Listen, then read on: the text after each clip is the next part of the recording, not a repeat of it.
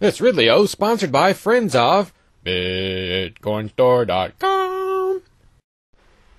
In response to my counterintuitive commentary about the British soldier beheading, one of my viewers had something to say that was both cruel and yet too kind at the same time. I'm not sure how that's possible.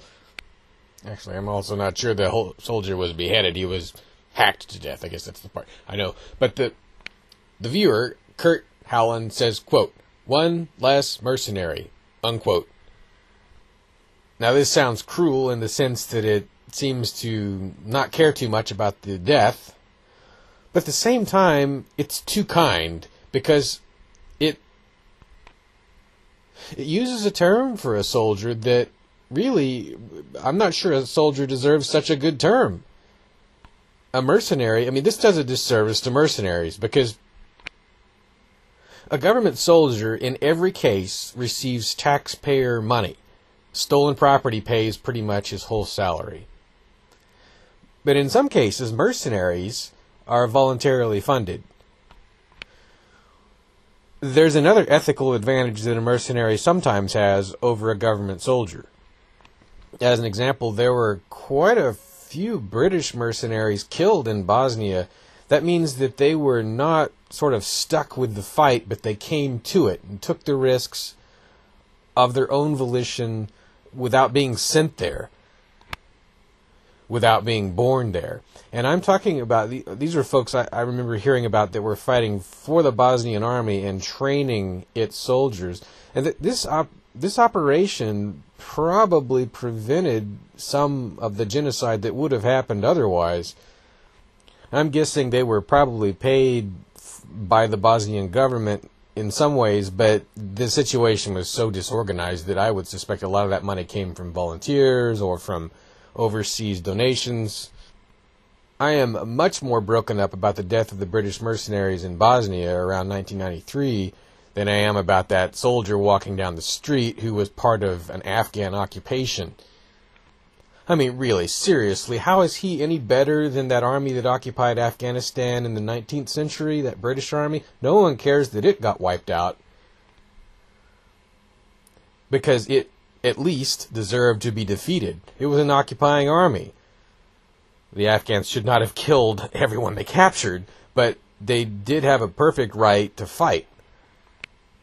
How is it any different today? Just because the century happens to be different, it's no more right to occupy an unwilling foreign country than it ever was. Oh, and when you're marching down your local main street, supporting the dominant, popular, pro-soldier viewpoint, ask yourself how many of these soldiers that you're supporting are they're fighting from behind a computer screen.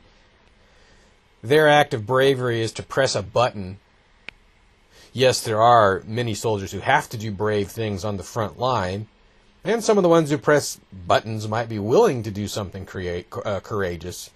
But how well does the average soldier's level of courage compare to that of these two so-called terrorists?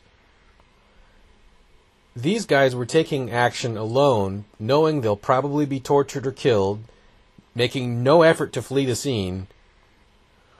I am not seeing yet a dime's worth of difference between these guys and Michael Collins' boys that used to do this to British troops. Michael Collins is almost universally regarded as a hero, even in Britain. Where's the consistency here, folks? One of the British generals in World War II, I think it was Dowding, the one who led or helped lead the Battle of Britain, he used to do something that this was Britain at its best. I mean, once you've forgiven him for accepting a government salary, he was Britain at its best. And what he used to do was apply this icy logic, the same logic I'm applying today. He would apply that logic to the Germans, and sometimes this led him to brutal courses of action, but sometimes it led him to humane courses of action. What he would do was he would just apply the same logic to them that he applied to the British. So he'd say, okay, a soldier, a pilot bailing out of an aircraft is either a legitimate target or not, depending on where he's bailing out. If it's one of our soldiers bailing out over Germany, he's a legitimate target for the Luftwaffe. No, I'm sorry. I got that backwards. He would say one of our soldiers bailing out over British territory is a legitimate target for the Luftwaffe, because as he's parachuting to safety, he remains a threat. It's likely that he'll land safely, get back in a fighter, and start shooting Germans again. So we shouldn't be angry at the Germans for trying to shoot down our troops over our own territory. However, we must never shoot down a German who's bailing out over our own territory, because he's not a legitimate target. He's not going to be a threat to us once he lands. So this was the way, again, I can't remember if it was Dowding or Leigh Mallory or one of the other guys in Britain, but there was one general who was very consistent, at least about this one thing. He was able to set aside his personal feelings and apply consistency. That's the kind of thinking and understatement and calm behavior that used to make British folks great. It's missing now. Although I will say, those bystanders who witnessed the event, I saw that video, those people were pretty courageous, those civilians, the way they handled the attacker. They did not look scared. Most of them didn't even run away. They just took video of what was going on. They tried to talk the guys down. That was pretty cool. Those were the real heroes of the incident, not the soldier who simply died. Anyway, I just thought I'd say some things that no one else is saying on Memorial Day. Counter-programming's got to be counter-programming, or it's not counter-programming. It's Ridley O, sponsored by friends of BitcoinStore.com. 500,000 items for sale, often cheaper than Amazon. The easiest way to convert your bitcoins into real-world stuff. They're privacy-friendly. You don't even have to give your name.